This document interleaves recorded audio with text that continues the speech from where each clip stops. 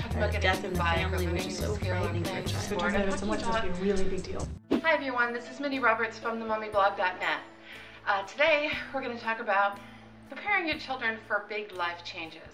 I'm not talking about getting a new bike or learning a new skill or playing a new sport. I'm talking about moving out of your childhood home, facing difficult circumstances, say a huge shift in economic status because of our reduced circumstances, because of changes in employment. The sum total is that we are going to sell our house, take what we can get out of it, and run. And I've been preparing them for this for a very, very long time, and they're extremely upset. Mindy, my heart goes out to you, and I absolutely think that you're right, that it's just a matter of time until we're all facing a life change that we didn't necessarily ask for, that we don't think that we can handle, and that we have to handle for the sake of ourselves and for our kids. I guess it depends on what kind of kid you have in these situations, because with my son, the more we talk about something, the more we try to prepare him, the more he gets sort of defensive and worried and anxious. You know, why are they talking? If they're talking about it so much, it must be a really big deal. Why are they talking about it?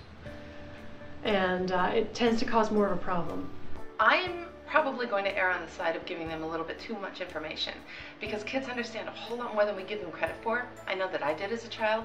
I remember there were times when I figured stuff out and I just didn't mention it out of politeness to my parents because they didn't think I'd understand, and it was just too awkward for me to say, I totally get it. Would have been nice for you to give me a clue, but I get it.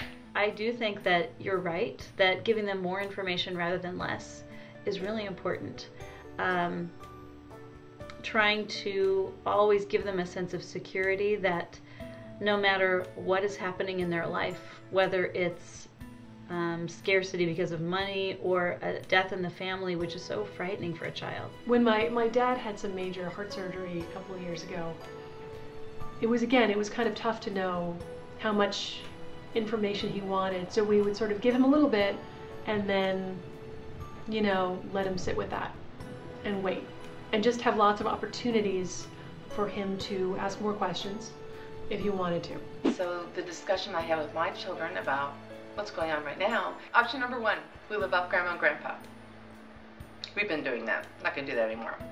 Option number two, we wait and then we sell, take whatever money we get and rent, and then figure out our next stop. Okay, anybody want to guess what option number three is?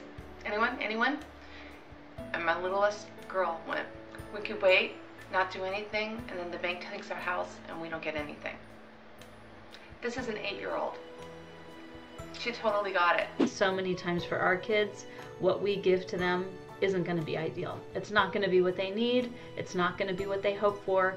And in 10 years, they'll be talking to their therapist about the fact that they wish mom and dad did it differently, but it's okay. What do you do when you have something looming? Do you tell the kids? Is it dependent on their ages? Of course it's dependent on their ages.